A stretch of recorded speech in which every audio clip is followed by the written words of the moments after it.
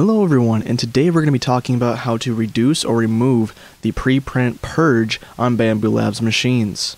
First of all, sorry if I have to make some jump cuts to make some cohesive sentences. I have a script printed out to try and keep this all in order, but yeah, it's going to be hard to try and read it on my desk and then not get lost. Personally, I have a P1P. I don't know how different the A1 series printers are, but the X1, P1P, and P1S should all apply, and probably any other big box style printers that they make in the future. So let's quickly recap on the issue before we go into actually fixing it. We are talking about the purge that happens at the beginning of every print. This amount can be minuscule and cost pennies by comparison if you're printing big things. But if you're doing a lot of individual parts, especially if they are smaller, then you could be wasting decent money even when using PLA. I was working on guitar picks and experimenting with modeling and 3D printing them. When you're printing a single guitar pick, the printer can be dumping almost as much plastic as it ends up printing. Other than that fact, it can just be kind of annoying and unnecessarily wasteful at times. I've heard a few reasons on why the purge happens, but typically none of them matter if you're just simply paying attention.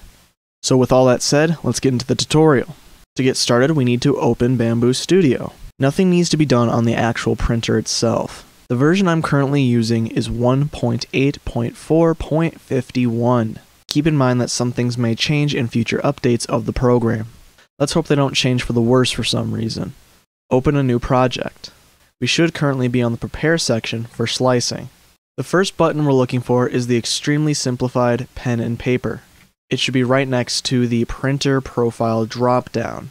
Additionally, it should be right underneath the Printer tab gear.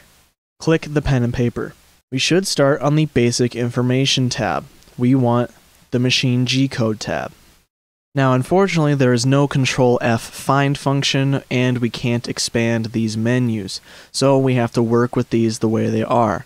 We want to focus on the Machine Start G-Code section, right here. While hovering your cursor over the box, you want to scroll down.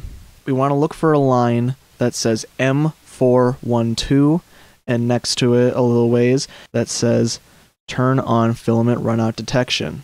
Here it is. This is the scroll position currently in the current version, if that helps you find it. Now we want to focus on the line that says G1, E50, and F200, right here. If you want to reduce the purge amount, but still want some, you need to focus on the E value.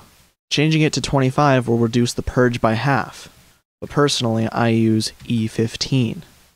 If you want to get rid of the purge entirely, there are a few ways of doing that. One way is to delete the line, but I don't suggest that. It's good to keep it around, just in case. Another way is to comment out the line.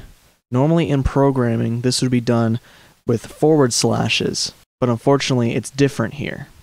So instead of forward slashes, it's simply done with a single semicolon in front of the line. So that's the dot and the comma symbol, not the dot symbol.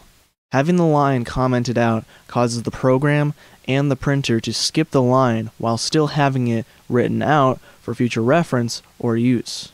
The third way, and this is the way that I personally did it, was you just simply set the E value to 0.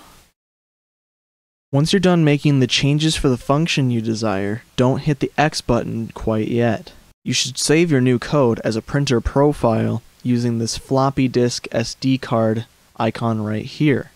This will bring up the save menu. This is already a copy, but normally this is how it would show up for if you're just making a copy of your basic printer profile. So I'm going to get a warning here saying that I can't use this. Let's just change it like this. Make sure to click User Preset if it's not already selected so that you can use this profile on all other projects. If you save it inside project, I believe it will only be able to be used in this one thing. It may not even be saved if you don't save the project. So then once you're done, you hit OK, and you can close this menu now if you don't want to make the other function as well. But as you can see, I have made mine already.